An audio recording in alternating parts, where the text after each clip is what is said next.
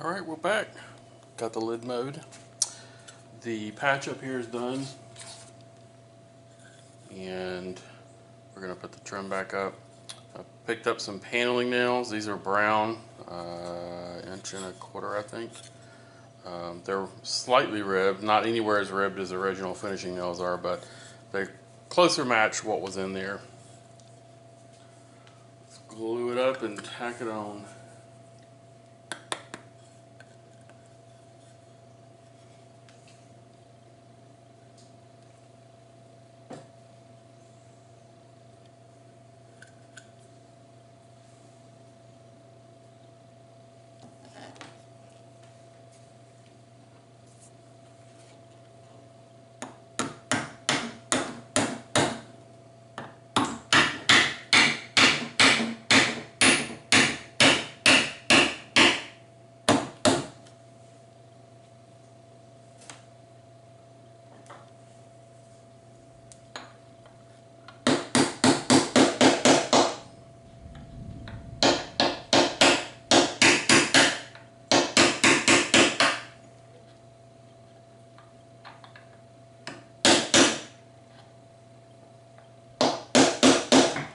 Just like old.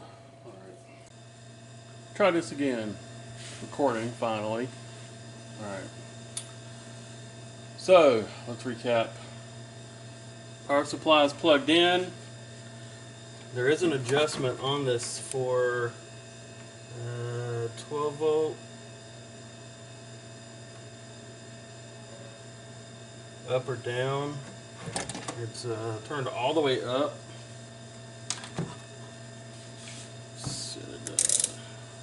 See,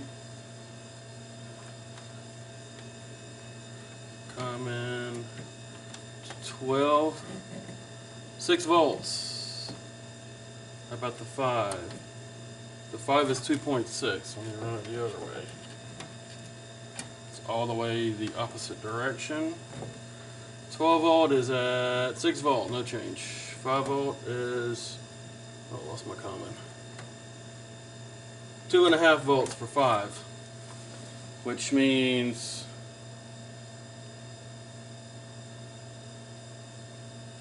there's a short somewhere taking half of it. Let me disconnect it from the circuitry in here. Something's goofy. Where is my screwdriver?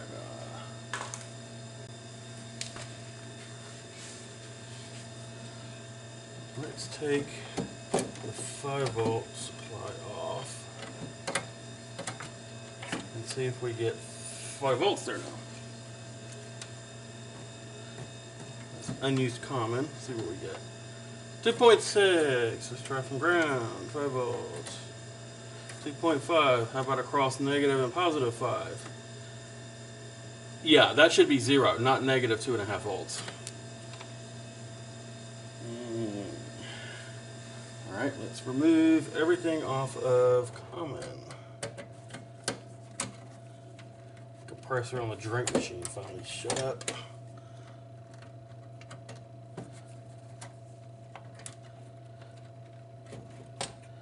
Alright, gray. Let the grays go to common. Switch them together.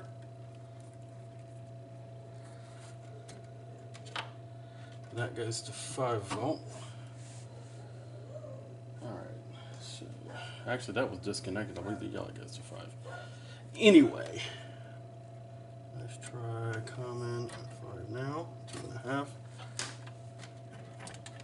Take that other common out.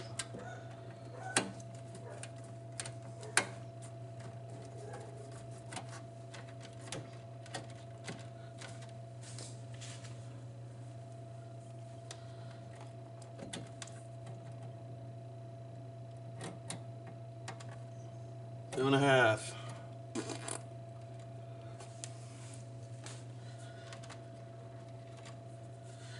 Okay, well, the 2 reds go to 12. Let's take them off. I do believe that power supply has a problem. So does my screwdriver. Tip's broken.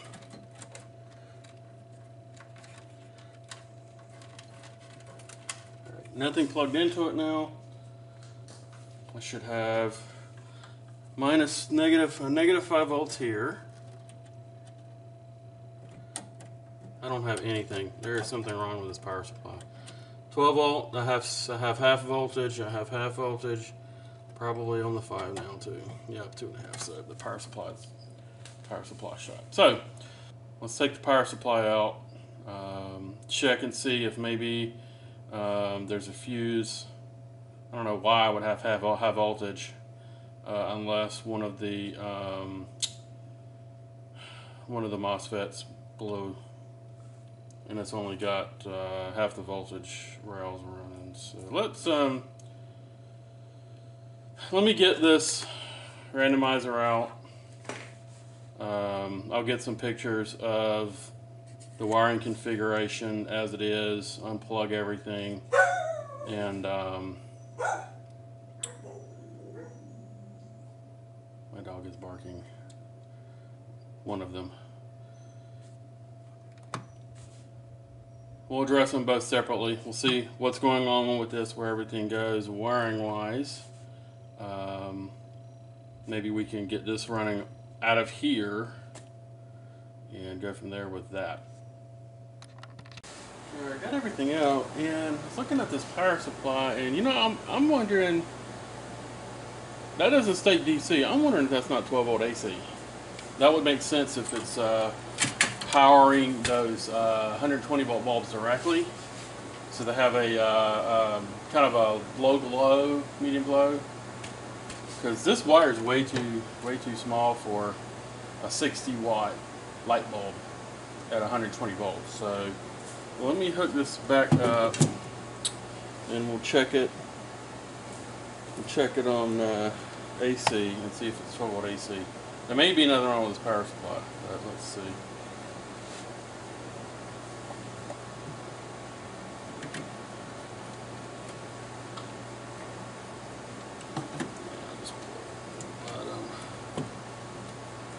Definitely need a new cord. I've got a little computer cord I'll chop off temporarily and use instead of this one.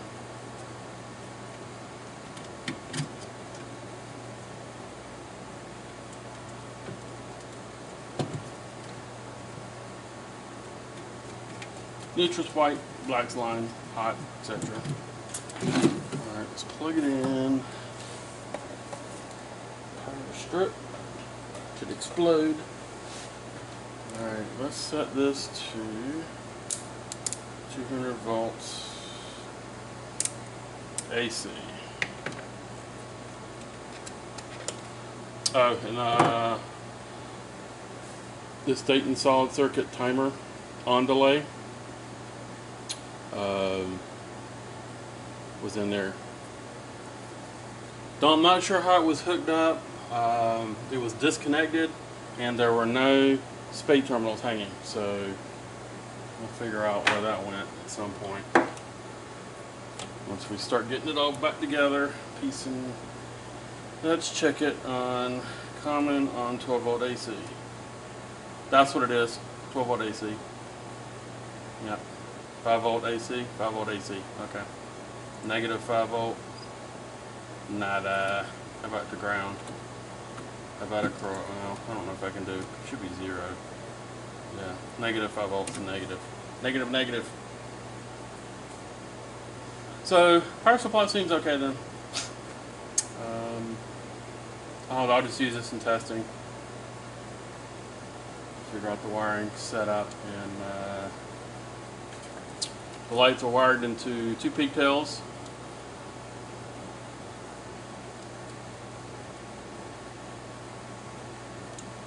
And fortunately, the plugs are on the other harness. Unfortunately, they're the same color code,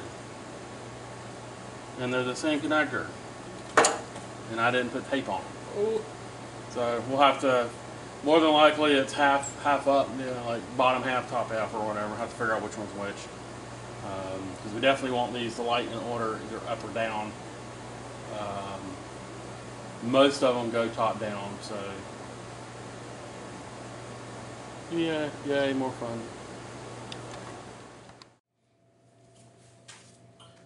Alright, let's put, got some new mirror clips here, but they're, looks like they're half the thickness. These are 8, they're not half. I couldn't find half. I think there's enough here of the original ones. These aren't too bad. A couple of them look a little newer than the others, so we'll work with what we got and put it back together. Let's do one side. We got one here, and one here, here, and here. So let's get this one all loose. And we'll do whichever one of these looks better.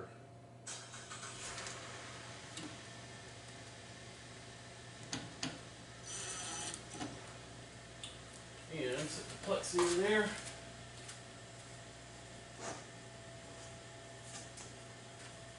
Cleaned.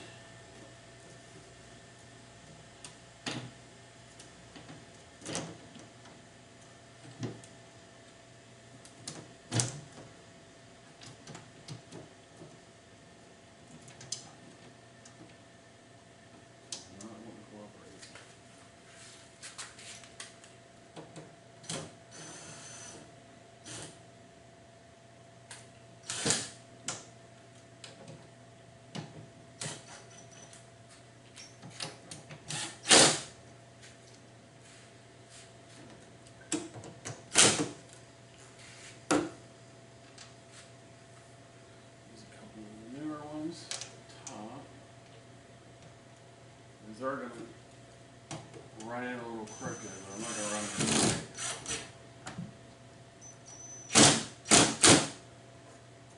Just to hold the top.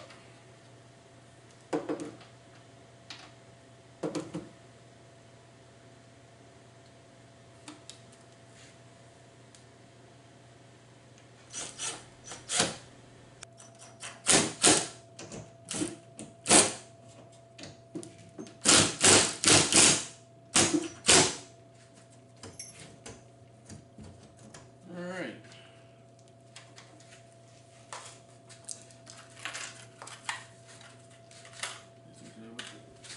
Repair stash for later. I've already replaced the lock with a brass one.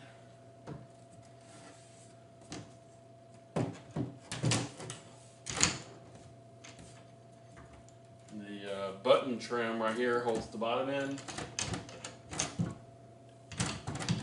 So if we need to replace the bulb, lock it, and pull it out.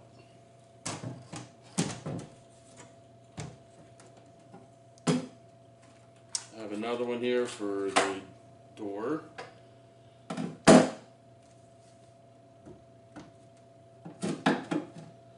We need to mount the coin back on the door.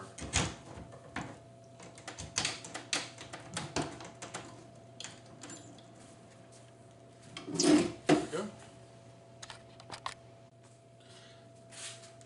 I think this door could use probably some Murphy roll soap. Could use a good cleaning. And then we'll mount this back in.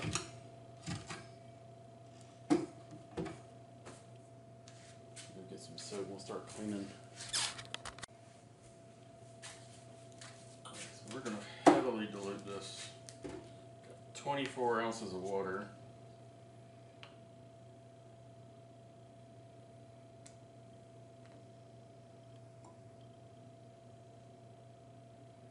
Got the 2 capfuls.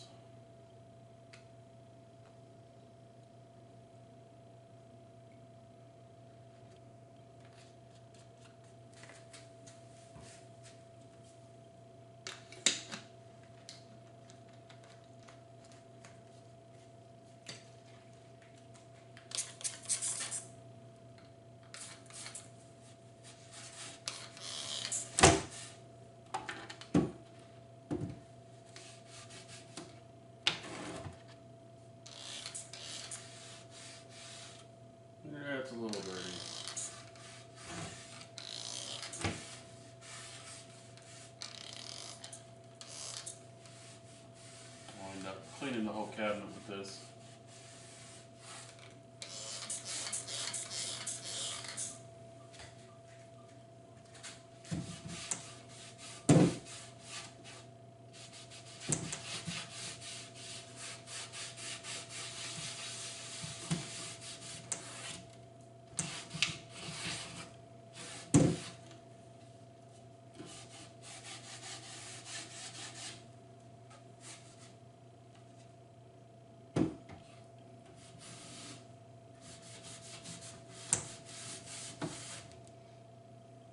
Pretty nasty.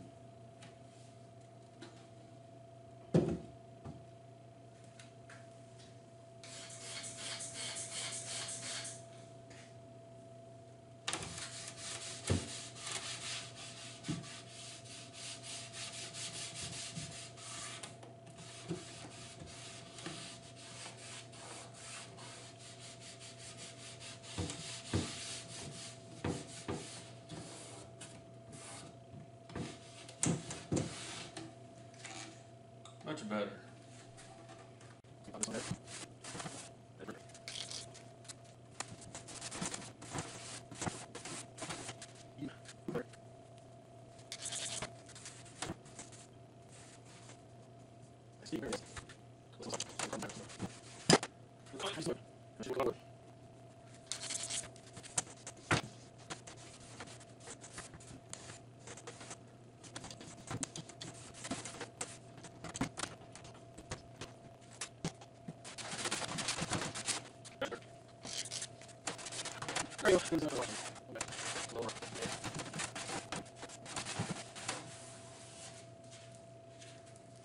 Lots of dirt.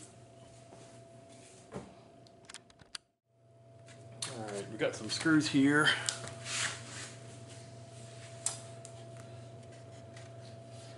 These are going to need to go in from the back.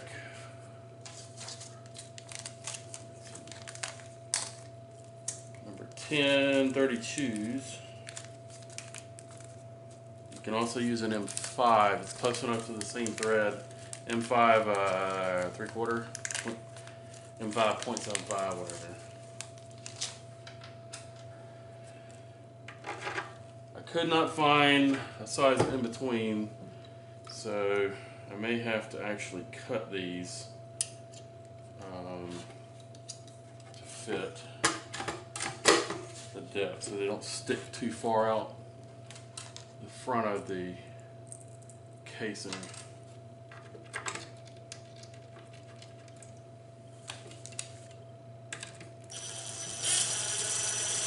Yeah, they're going way out the front. I have to cut off about an inch of it. So we'll go ahead and mount them up. I'll mark them with a Sharpie. And then usually what I'll do is I'll mark it. I'll run a nut on.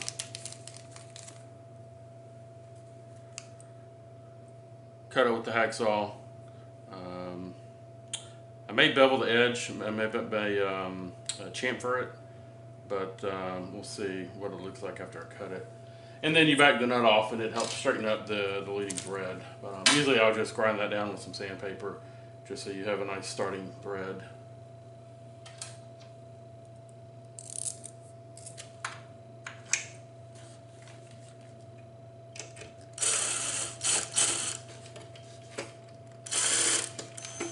Where is it? It's in there somewhere. Doesn't want to start.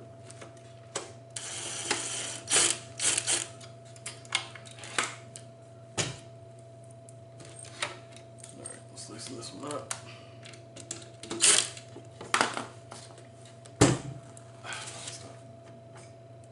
Right there.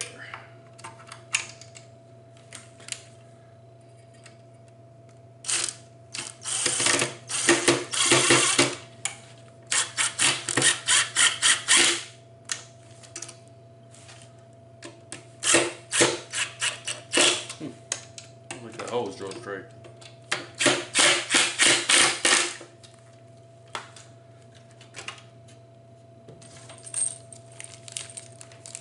No one's going to be pulling that thing out as thick as that door is.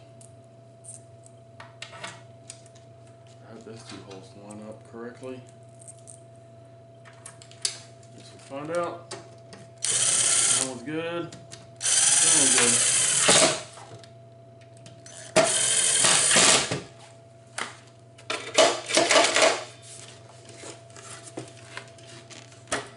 Now they're all poking through.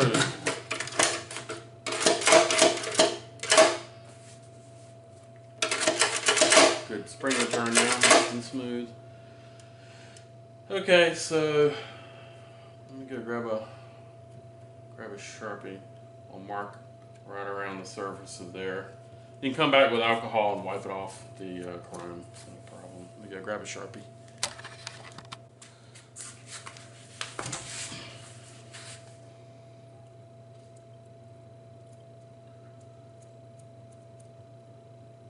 Get down in there right flush on the threads, right up flush with the plate. That one's actually angled. And I'll cut these a little short just so they don't stick out too much.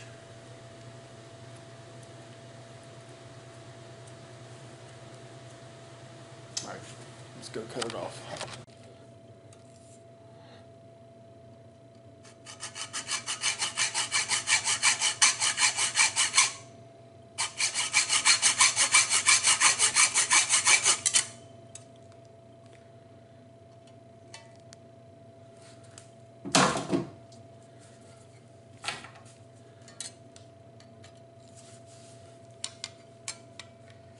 Yep, easier to do it the other way.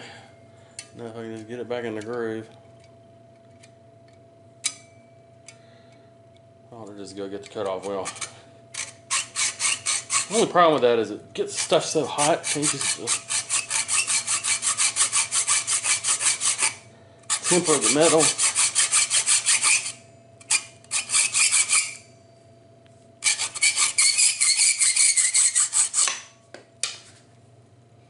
Alright, that was the bottom right.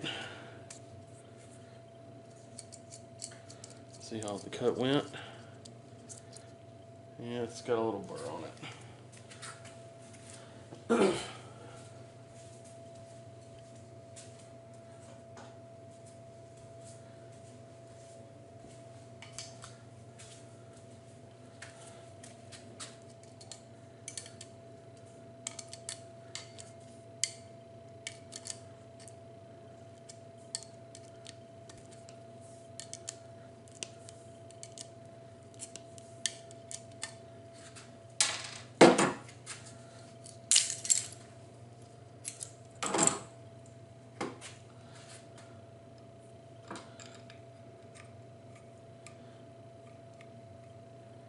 I'm gonna have to chamfer that.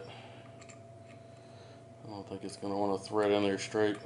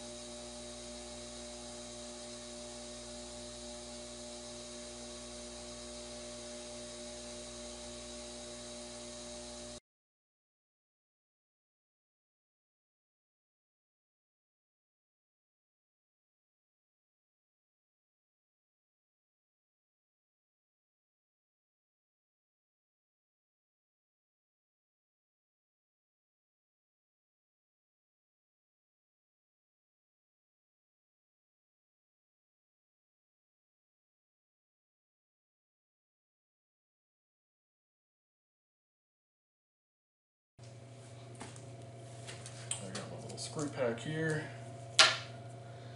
Now let's check thread and make sure that it's going to thread on this nut, because if I collapse the thread it won't. Yeah, it's having a problem starting.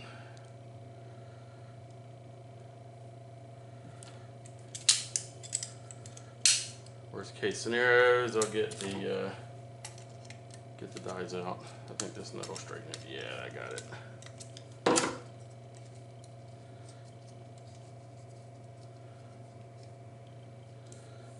Top right's good. Bottom right. That one looks pretty clean. I think that one should thread right on. If I can hold the nut. Huh. Yep, that one's got a collapsed thread.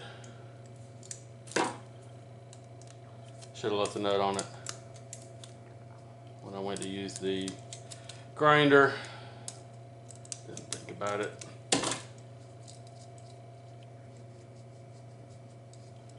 Alright, that one's good. Toss the top left. See how that one does. I tried to grind off as much of the edge of the thread.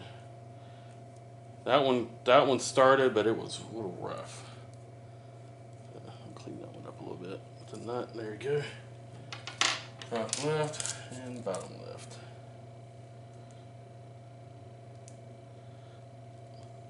That one, same thing, just a little bit right there on the edge. That should screw right on in there.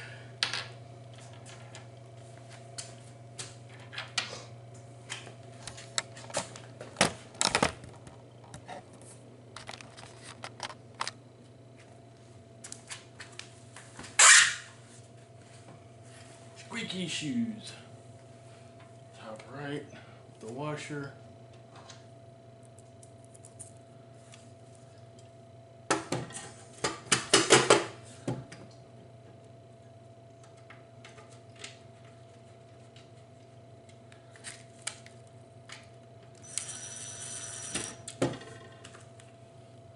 Bottom right.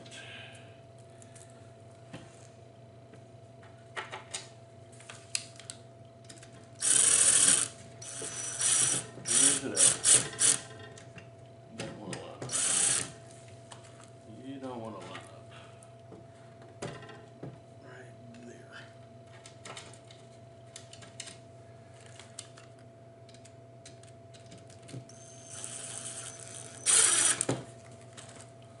Let's do bottom. Oh, need a washer on that.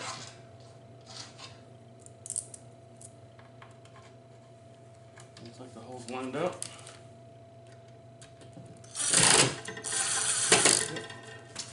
And I need the top and the last washer.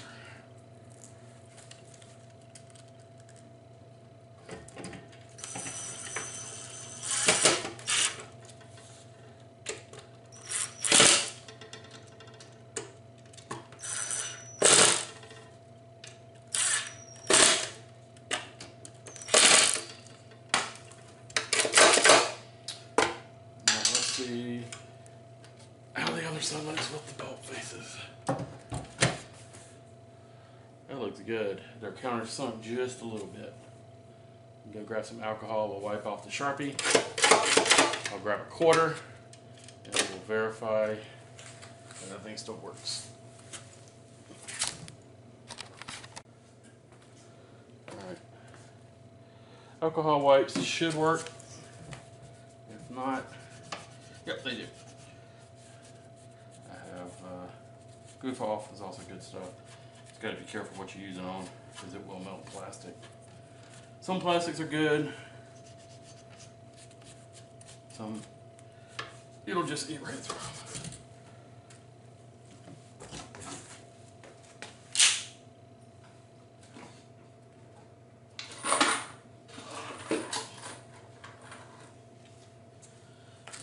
Quarter here. Slot number one. It locks. This time I'll try to catch quarter. Quarter in. Should hear the yep, there's the ratchet, which you saw on the repair video. That long L looking thing with the square holes, that's the ratchet lock. So once you start to bend the coin, you can't get it back. You got to push it all the way through, which works correctly. As soon as you hear it clicking,